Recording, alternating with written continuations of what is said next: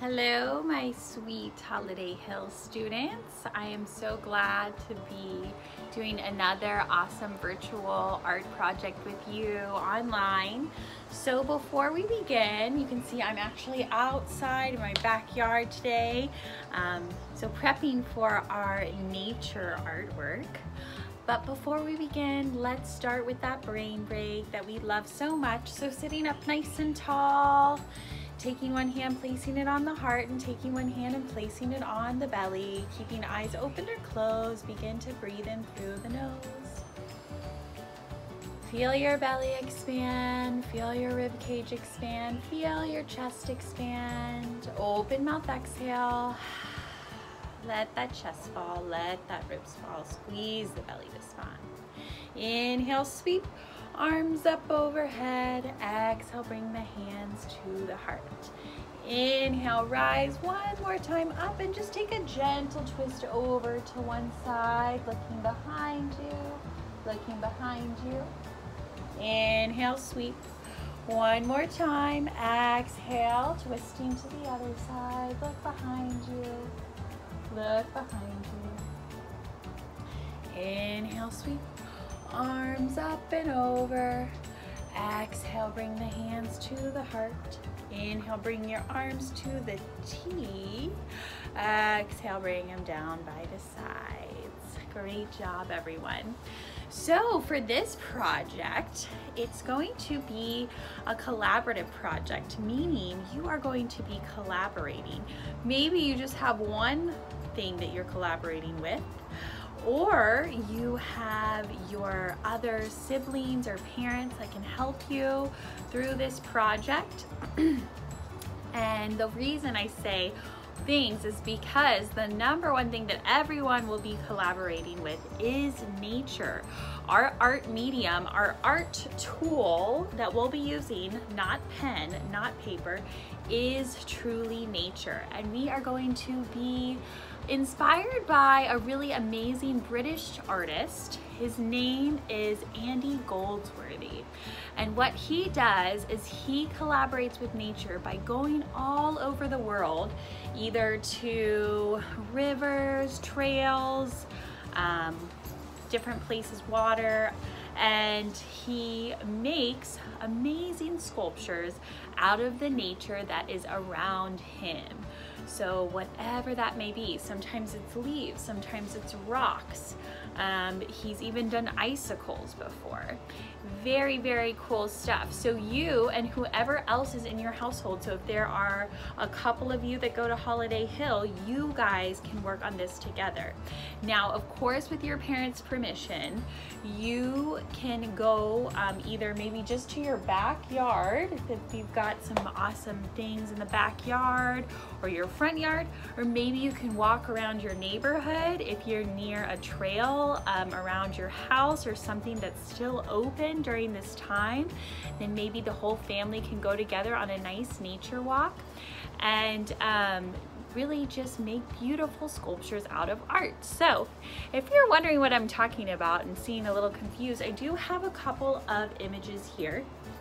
So just like Andy Goldsworthy, some students from past years got together and we did this at school. So you can see that they collected some, not only did they collect flowers, but different types of leaves, branches, stuff that's found on the ground, or you can pick. Just be mindful of what you're picking, especially if you're in a neighbor's yard, making sure that we're being mindful of that. But just like Andy Goldsworthy, he was the sculptor and he was the photographer. So he photographed his work. So you can bring your camera with you or your phone and have your parents' phone and take a picture, and this is what you can send to me. So if you have multiple students at your house that are working on this project together, you can just send me one and say it's for the whole group. Up to you, but you can see how nice and lovely this one is. And the cool thing about photographing this, boys and girls, is that because it is nature, you're working with nature, you're working with the weather as well. So what you do in the moment could be constantly changing. If it's windy, maybe there's a little mist of rain, an animal comes by, something happens, then the art can change. So when you take a picture of the artwork, then you at least have your lasting piece of what it looked like eventually. But that's the process of this beautiful piece and what Andy Goldsworthy was all about. His artwork was so gorgeous and lovely, but he was way more about the process, so about making the artwork and what that meant to him and how he was able to connect and relate to nature. So I'm just gonna show you two more before we begin. Here's another one that looks really cool that my students did. So you can see this one's more on a mulchy background. The other one was on a mat near the playground. So you can do it maybe in your back patio outside, or you can gather your supplies and bring it inside if your parents are okay with that too. Totally up to you. I would suggest doing it out in nature, and when you watch me today, that's what I'll be doing. I'm gonna go somewhere, a little trail, really close to my house near some water, and that's where I will be making my sculpture. And I just realized this picture is upside down. So this is the last one. So you can see too, when we're using our art words, we see lots of beautiful patterns. My 3rd through 5th grade, this is kind of reminding us of that radial balance one more time. So you can do all different types of lines, shapes, colors. Look at the contrast between the greens and the oranges and reds. So really awesome, beautiful stuff. And you guys can use your imaginations together to make something really beautiful and spectacular. So I want to use this time for you to really get outside, enjoy your beautiful weather, and a couple of tips for when you do go outside and start. What I am going to be bringing is just a little recyclable Trader Joe's grocery bag, or just some type of little container of anything around the house, or if you just have a plastic grocery bag or brown plastic bag, that would be perfect, because while you're walking around, even if it's just in your backyard or your front yard, you want to be able to gather your things. And so you want to get multiple stuff. You'll see that I get a lot of things to collect. Even if I don't use all of them, I still know that I have a lot to add to my pieces. So these, like I said, are just examples of student work, and so I think they're pretty amazing, and I am so excited to see y'all's, and I know you'll do so great. As always, if you have questions, you can always email or write in Teams or channel, but let's go ahead and begin.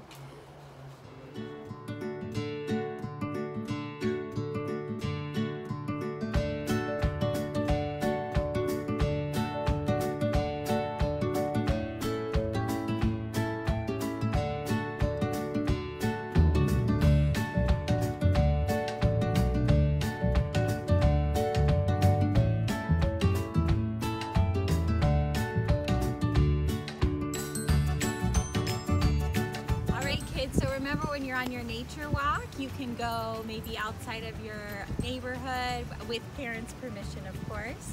Maybe this is something you can do with some of your siblings or your parents, or you can just go right outside your backyard. And you can see I've already started to gather. Everyone knows how much I love flowers. These are actually my favorite flowers. They are the Indian paintbrushes, a wildflower of our beautiful Florida beaches. And you can just even start grabbing leaves. I've found some really cool shells. So really, sticks, leaves, shelves, be creative. Find whatever inspires you and you'd like to add to your design.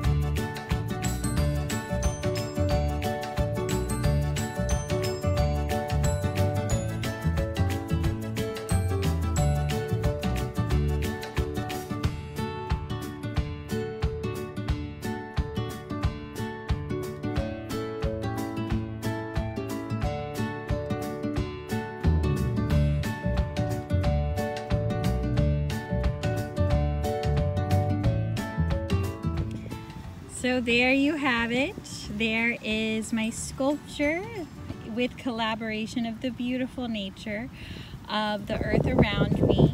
As you can see, it's been quite windy today.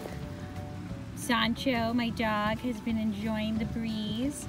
But remember that it's totally okay that it is windy or whatever your weather conditions are, because the best part about making art outside is that it will not stay permanent. So remember, you can do this with your family. Everyone can join in and collaborate, making this fun and a sculpture for you to remember.